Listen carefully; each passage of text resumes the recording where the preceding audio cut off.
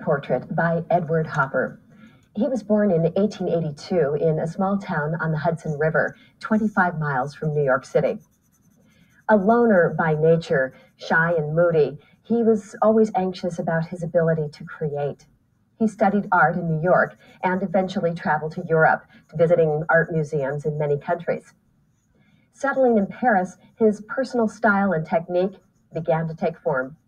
But when he returned to New York, he paid his living expenses by working as a commercial illustrator, painting when he could, and began to see opportunity in painting scenes of everyday life.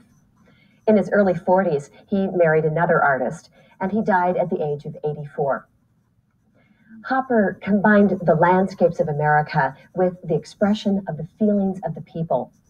Although he painted his subjects in an instantly recognizable and realistic manner, he gave them a feeling of loneliness and separation.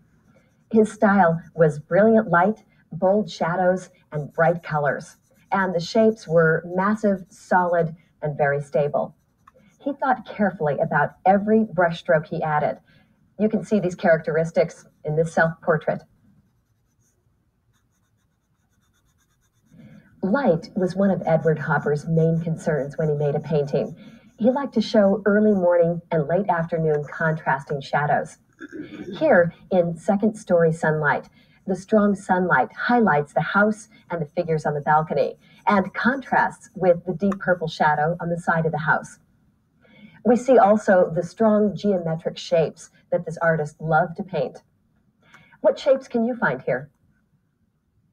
There is, in addition, a contrast between the two people enjoying the sunshine. The older woman appears content to relax and read her book, while the girl seems eager to get off the balcony and be a part of life. Did you notice the cool colors and the feeling of fresh air and lots of space? Along the sidewalk of the city street, we see only a fire hydrant and an old-fashioned barber pole, highlighted by the early sunlight. When he first made this picture, called Early Sunday Morning, Edward Hopper put a figure in one of the windows above the little shops, and then he painted it out. What difference in the mood of the painting would the presence of a person have made? The shops are anonymous, as are the windows of the apartments above them. Hopper has been true to his purpose of painting a mood rather than a particular place.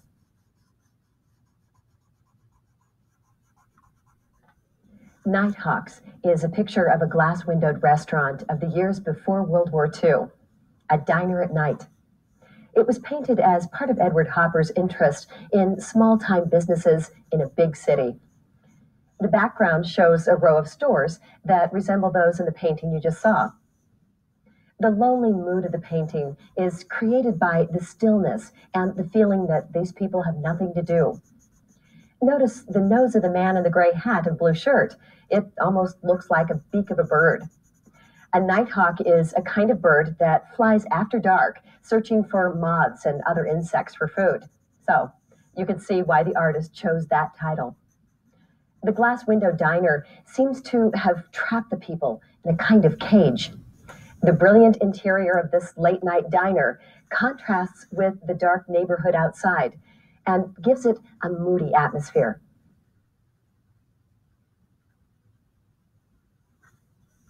Now you've learned something about the techniques, styles, and subject matter of Thomas Hart Benton and Edward Hopper. Benton liked to show figures in action and landscapes with strong forms and sometimes textured details in the foreground. Hopper wanted to give a feeling of isolation or separateness to his subjects, and he used light and shadow as well as geometric shapes in his pictures. Let's see now if you can identify two paintings by one of these artists and one painting by the other artist. Be sure to look carefully before you answer. Who could this woman be, and what might she be doing alone in this sunny room? She is as anonymous as the row of apartments in the building across the street. There are only window shades, no curtains in the tall windows. But the woman in the rocking chair has tried to make her place more home-like by placing a vase of flowers on the corner table. The artist has concentrated on painting an emotional mood rather than an individual person or place, although the plain architectural details and the simplicity of the furnishings reflect his style and add to the moodiness. Who do you think painted this picture called Room in Brooklyn? Did you answer Edward Hopper? In this painting, called July Hay, the artist shows us not only two farm workers cutting the hay crop, but also some carefully painted details in the foreground: a tree, rocks, leaves, and flowers, and even a shiny black beetle. We have the feeling we are peeking from the edge of the woods into the harvest scene.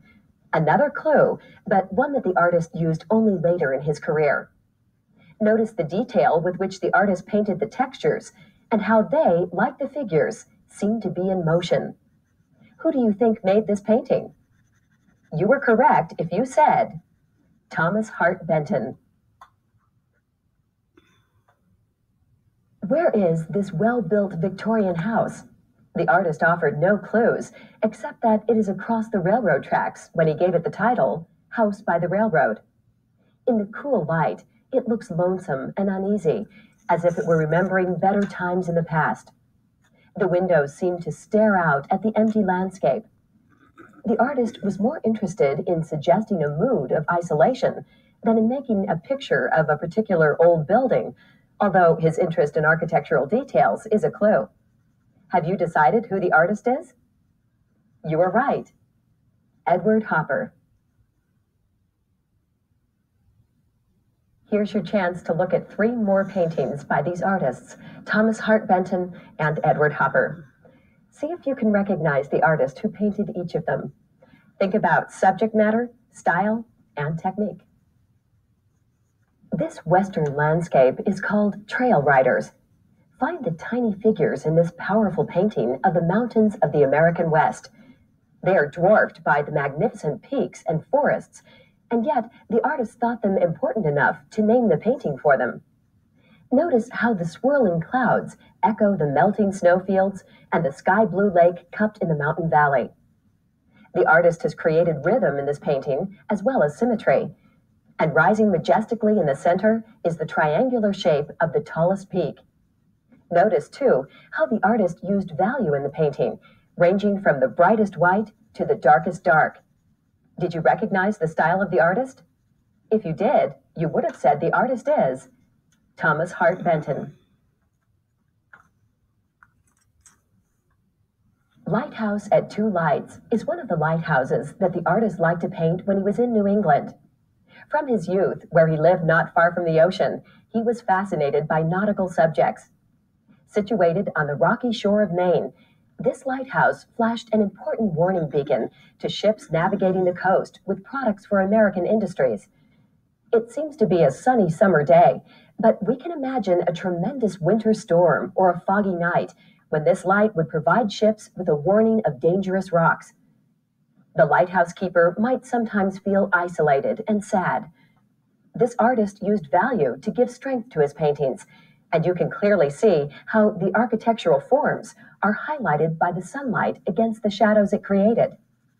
Who is the painter of this outdoor scene? Edward Hopper. You're right. This dramatic painting is called The Hailstorm. Look how the artist has used mostly diagonal lines and shapes to exaggerate the fury of the storm.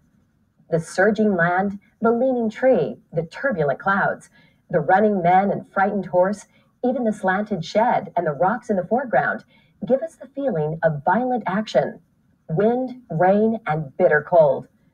Everything is in motion, and the contrast of light and dark forms and the use of texture and rhythm add a lot of drama. Of course, you have recognized the style of Thomas Hart Benton.